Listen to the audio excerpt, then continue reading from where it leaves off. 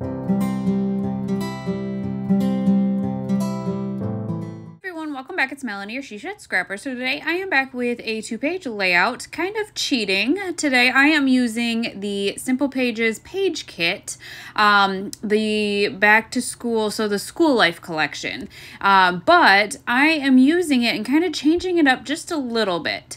What I love about these though is if you look at that base page, that is actually just one piece of paper. It looks like there's multiple pattern papers taped together when in fact it's just one piece. So that's kind of why this layout comes together so quickly. However, I like the fact that you could take that base design and create it yourself really easily.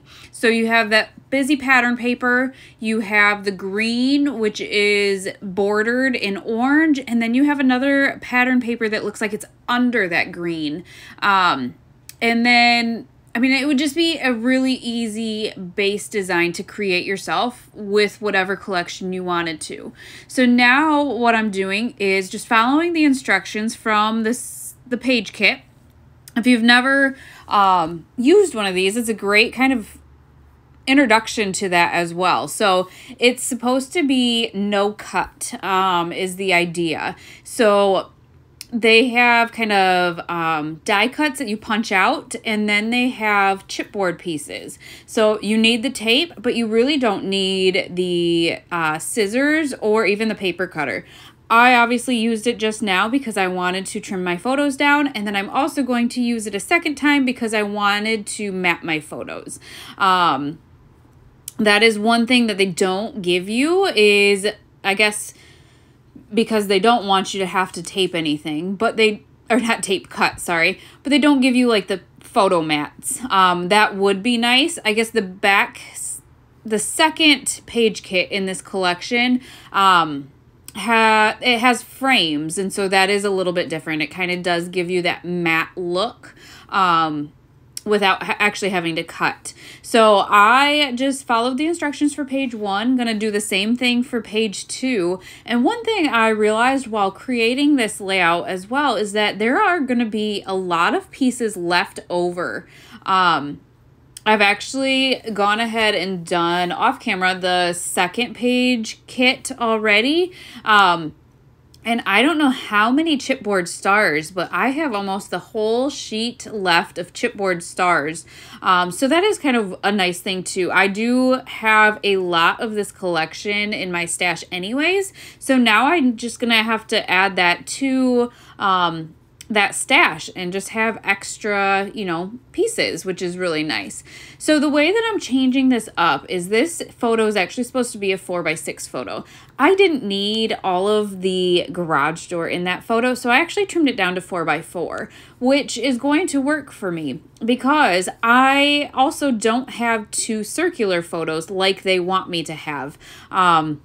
So this is actually supposed to have 2 additional photos, I believe. A circular one on page 1 and then a circular one on page 2.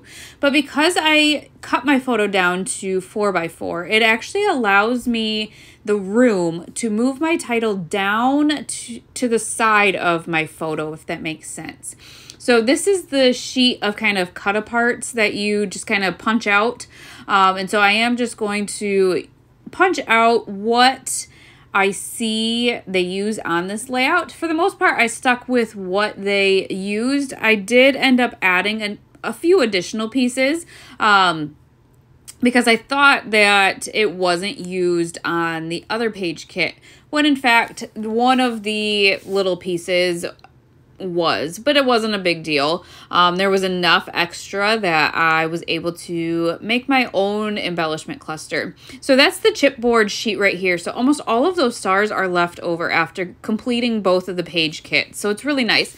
You don't have any papers left over, but embellishments like those stars you can definitely use on any other layout. So this is not my first page kit that I've used, the Simple Stories, Simple Pages, but I think this one is one that has the most left over, which I'm actually really excited about.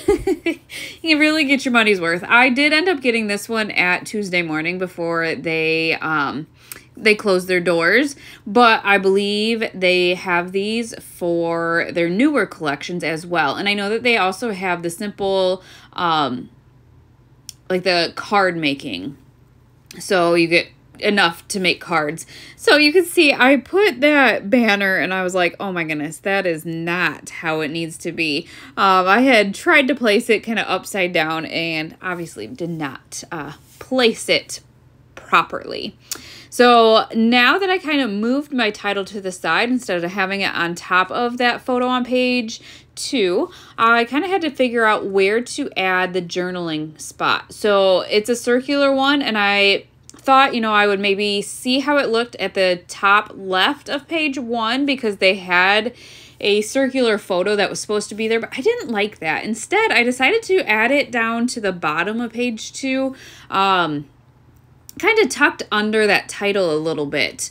And then I still kind of kept that cluster the same as they had on the instruction sheet. I'm trying to look at what else I have left over on this. There's a whole learn is spelled out in circles. That is left over. A couple of phrase stickers I have left over. So just quite a bit. Oh, this embellishment cluster here, I actually added myself. So the I love school, that heart is supposed to be on the other page. Not a big deal. Like I said, I was able to create my own embellishment cluster over there. But I just felt like because I didn't have the title at the top of the page, I needed a cluster up there.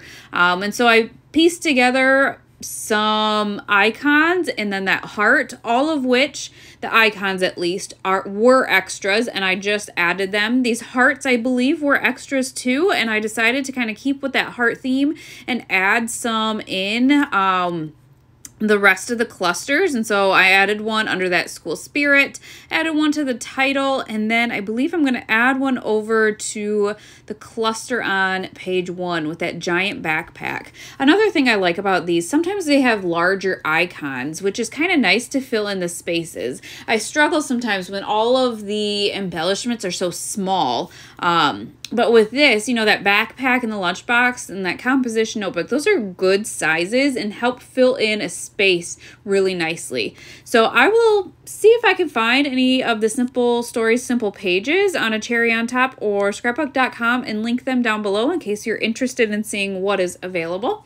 But I hope you guys enjoyed this layout, and we will see you next time. Bye, guys.